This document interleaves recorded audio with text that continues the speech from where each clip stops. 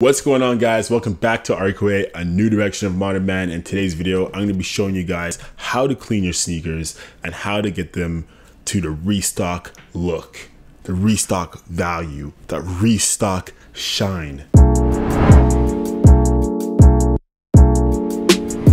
Yet again, guys, if you guys are new to this video, make sure you guys subscribe to the section down below. Also comment on this video, let me know what you guys want to see, and let me know how you guys clean your own shoes. What's going on, guys? Welcome back to Arcway, a new direction of a modern man. And today I have a black pair of shoes that are scuffed up, and I want you guys to see how I actually get them through the process of cleaning the dirt and grime off the shoes to basically have them in restock value. And this is something you guys can do at home, and this is something you guys can do on a budget, most importantly. And I just want to give you guys my perspective and my advice from doing this. So I've done this multiple times, and yeah, here's the steps. This is going to be really cool because I have some outdoor shots for you guys. You know, I wanted a little mix it up, a little cha-cha-cha, you know, just a little bit, you know, just a little something different, you feel me?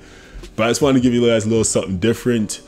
So guys, you guys can be needing a few things to clean your shoes, and you guys can actually be picking these things up at your local dollar store or your mom's house or wherever, your boyfriend or your girlfriend's house. And you can find this to be very, very simple to do. So I got a pair of shoes that are really scuffed up. I took them on hikes, I took them on bike rides, I took them on like just normal day-to-day walks.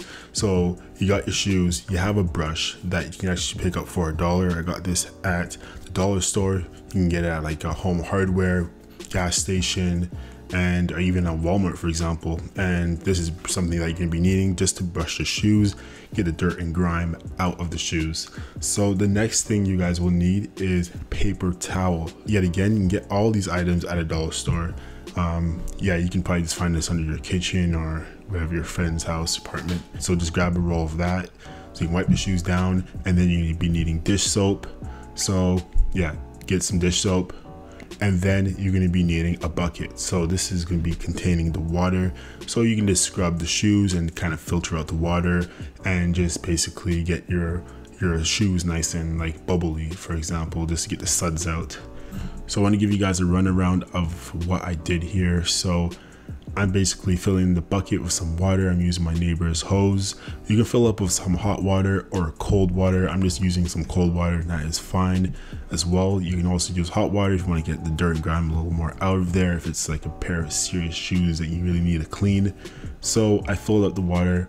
I didn't fill up too much. It was probably about maybe 3 inches in the bucket, and then I applied my dish soap in the bucket, and I kind of mixed it around with my brush so that the suds and the bubbles can just kind of mix with the water, so I can put that nice concoction onto the shoes and scrub it.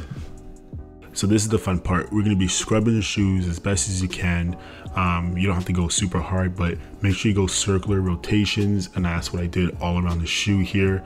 So you can actually see how it foams up really quickly. That is the dirt and the grime kind of having that natural chemical reaction, excuse me. So you can see the suds actually kind of like raising on the shoe. So I technically would do this for about a minute or so, depending on the shoe but depending on the quality too, right? So I took my time with this.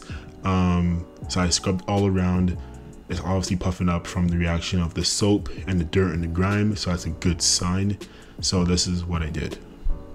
So after I completed both of the shoes, you can just see how the difference is right off the bat. It's a lot more darker and a lot more blacker on the shoe because I got the dirt and the grime out. So get a nice paper towel, give them a good wipe. I give them a good wipe about 3 to 4 times. Make sure the suds are all out and just let it dry pretty much. So I'm just gonna put that to the side. The next thing I'm gonna do is take care of the sandals, actually, because I wanted to take care of these sandals so you guys can see the before and after of how these sandals have transformed from this filth to the point of actually looking brand new. Now I'm cleaning the BIRKENSTOCKs. These are sandals I do recommend. tags up in the video of this corner here. So when it comes down to cleaning these shoes, one thing you got to keep in mind is that when you do clean them, you got to open up the buckles, because a lot of dirt and grime does get trapped in between those buckles. And if you just kind of do a quick spray of the shoes, when they dry, you'll notice a difference of where you missed. So that's why I open up these buckles, and that's where I want to give it a good scrub for both pair of shoes. So keep that in mind when it comes to washing your Birkenstocks. So one thing I want to mention with Birkenstocks, that this isn't rubber, so you don't have to worry, because like the rubber on a tire, that would be extremely hot to wear and tough on your skin. But this is EVA material. So this EVA material is something I actually just kind of researched myself when I was doing a review of it. So EVA stands for ethylene vinyl acetate. So this is a high quality, very light, elastic material, which is very good for cushioning. So your feet will feel very, very comfortable wearing these shoes, and I do recommend these shoes yet again.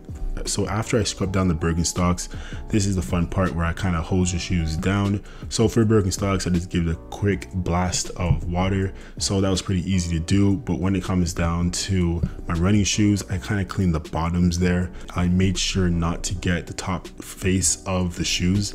Make sure those are not damp as much as possible, right? So I kind of did a light spray around the shoes to get the dirt and grime, places maybe I missed that weren't on the fabric, and that's pretty much it. So yet again, just give it a nice clean, give it a nice wipe down, let it air dry, and these are the after results. So you got the befores and the after, so I can show you guys the comparisons of my sneakers and my sandals, comparing before I cleaned them and after I cleaned them. So you can actually see how restored and refreshed these shoes are. And yeah, so this is something that I would typically do probably every 2 weeks if I really wanted to make my shoes look restored, or if I was going to go out to a special event or go somewhere in public where there's going to be a lot of people. Obviously during COVID right now, during COVID, it's not going to be happening as much. So yeah, keep in mind that if you want to do this to your shoes, do it every 2 weeks.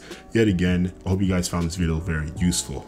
Yet again, if you guys do enjoy this video, make sure you guys let me know.